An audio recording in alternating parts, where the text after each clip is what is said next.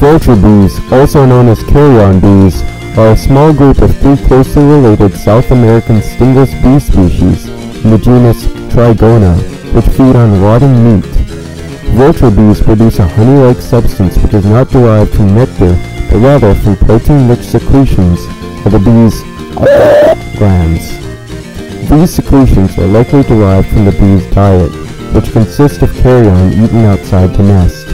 This unusual behavior was only discovered in 1982, nearly 2 centuries after the bees were first classified.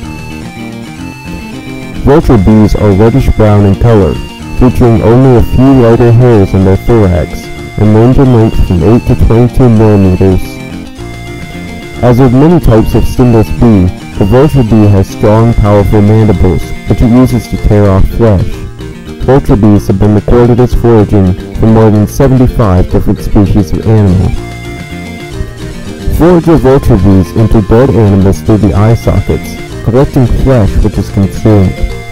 Similar to how honeybees produce nectar with the aim of eventual regurgitation and storage as honey, the flesh a forager vulture bee eats is, upon return to the hive, regurgitated and passed to a worker bee. The flesh is consumed by the bee and processed by its highly acidic gut, specialized to help break down the meat, before the bee then regurgitates a honey-like substance from its glands. The same gland used by the honeybees to produce royal jelly. The substance is rich and high in protein. Unlike honeybees, vulture bees do not produce an excess of honey, instead producing only what is necessary to sustain the hive. Vulture bees, much like maggots, usually enter the carcass through the eyes. They will then root around inside, gathering the meat suitable for their needs. The vulture bee salivates on the rotting flesh and then consumes it, storing the flesh in its crop. When it returns to the hive, this meat is regurgitated and processed by a worker bee, which then resecretes the resulting proteins as a decay-resistant edible glucose product resembling honey, meat honey. These protein-rich secretions are then placed into pot-like containers within the hive until it is time to feed the immature bees.